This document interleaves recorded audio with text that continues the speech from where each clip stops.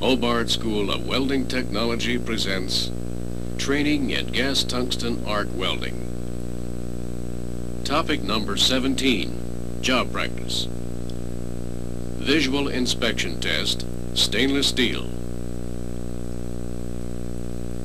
The objective of this job practice is to weld a butt and corner joint in the flat position and a lap joint in the horizontal position, meeting the standards of acceptability required to pass visual inspection.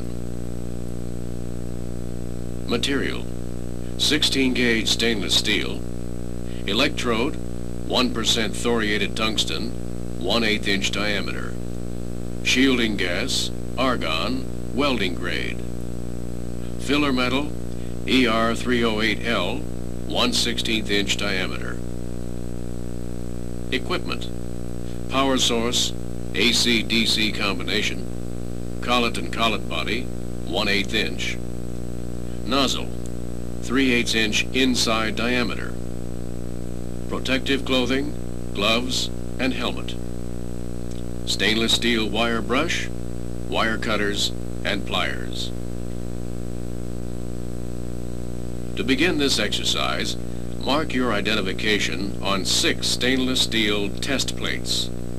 These 6 plates are welded with filler metal to form 1 butt joint, 1 lap joint, and 1 corner joint. These procedures are outlined in topics 13, 14, and 16. Present the completely welded specimens to your instructor for visual inspection. The standards of acceptability are: cracks. The weld must show no cracks in order to be acceptable. The root of the weld should show no sign of incomplete joint penetration. The welds shall show that there is complete fusion between weld metal and base metal. The weld shall show no evidence of containing any tungsten inclusions. There shall be no porosity exceeding 1/16 inch maximum, and there shall be no more than the combined total of 1/8 inch of porosity in any 1 square inch of weld.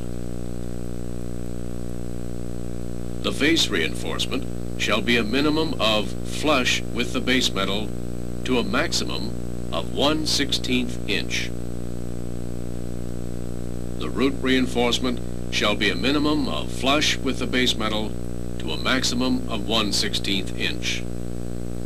Reinforcement for both the face and the root must blend smoothly into the plates, with transition areas free from edge weld undercut. Analyze the test results and check with your instructor.